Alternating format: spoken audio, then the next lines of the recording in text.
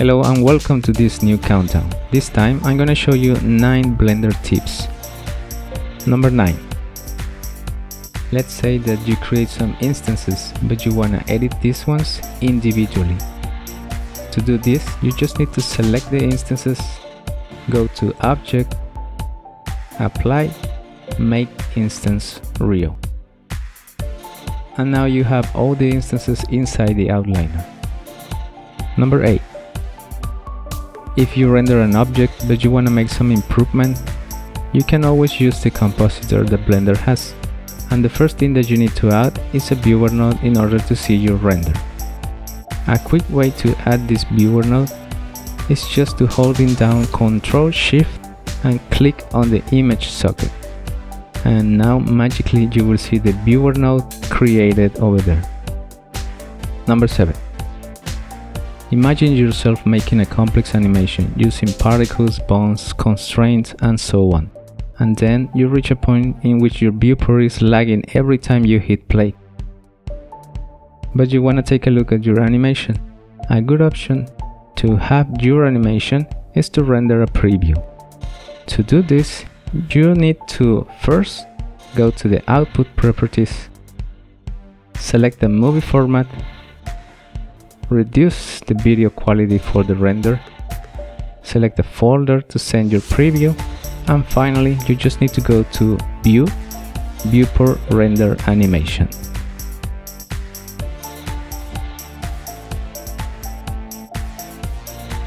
Number 6.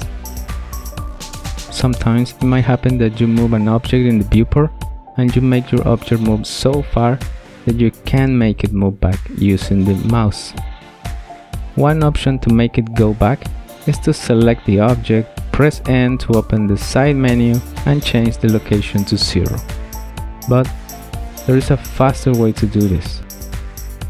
You just need to select your object, press Alt G, and as you can see the object is back to the middle of the scene. Number 5. There are many ways to manipulate the camera.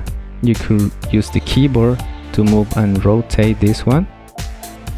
You could use the gizmo to do the same thing, or you could move the camera while you're navigating the viewport. To do this, you need to press 0 on your number pad, then press N to open the side menu, go to View and select Lock Camera to View. Now you can move the camera and the viewport at the same time. And once you finish, you just need to uncheck the lock camera to view and it will be done. Number 4. This is a small trick that you could use especially with lights. If you select an object like a light and then press Ctrl number pad 0, you will be using that object as a camera. Then you can select the lock camera to view to manipulate the object as the viewport. Number 3. Once in a while, you will be parenting a lot of objects inside another object. So this is a small trick that you could use if you have to select all the parents and the child.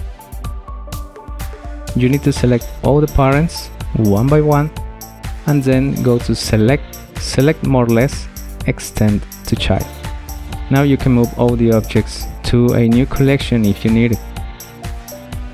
Number 2. There are some parameters that you can control with one object using drivers. For example, I have these 4 objects and I want to control the scale X for all of them at the same time. To achieve this, I'm going to use the cube as a master control. Let me select the cube and I need to go to Scale X, right click on it and choose Copy as New Driver. Now I need to go to every object one by one, right click on Scale X and select Paste Driver. You need to do this in all the objects that you wanna control. Once you finish, you just need to go back to the master control, in this case the cube, and if you move the Scale X value, all the objects will change too. Number 1. This is a trick that you could use for organization inside the shader editor. You could use a node which is more of a socket to help you change the shape of your connections. Let me show you an example.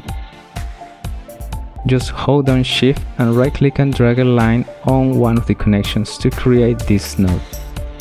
Then press G to move it. And as you can see, you have like a small connection that you could move. Another thing that you could do with this is to make a connection for a group of nodes, like in this example.